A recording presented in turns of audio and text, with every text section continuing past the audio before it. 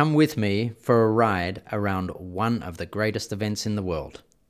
I've just jumped the Shogun Hollow, where Rutherglen got a little deep to the second corner. And with galloping away from this fence, the thing that I wanted to do was just give him the confidence that yes, that was good what he did. The next fence is the KBIS bridge. Very big, very wide, and we only have one line to gallop on. There I just hold to the string, turn into it, and you cannot go left or right there. Albeit it's wide on approach, you've only got one line to jump. Then we run across a bridge here where there's shavings down. The horse doesn't even notice it. Now a very big jumping effort. Jumping onto this bank is just a big effort where they have to jump up, take off straight away. It all happens very quickly. Big fence, feels like a nice gymnastic exercise.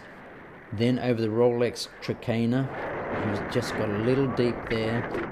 Good boy. And I felt him make a big effort, so I just rewarded him by saying good boy, because this was also quite a steep pull up here, and I just didn't want him to exhaust himself on that pull of about 100 meters, because now is one of the biggest fences mentally for the horse. I've actually timed it, and from the fence that he is about to jump, and you see the next two logs that he has to jump after running into the water, it all happens within 6 seconds.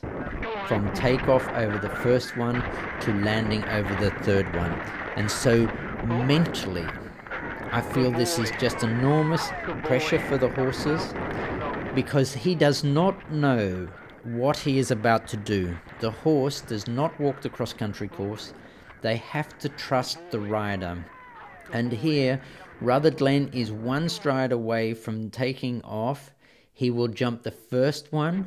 There is a very steep slope into the water. Then you've got 2 strides in the water to jump the log in the middle, a really acute angle, and then 3 strides to the next fence coming out again, which is a really acute log.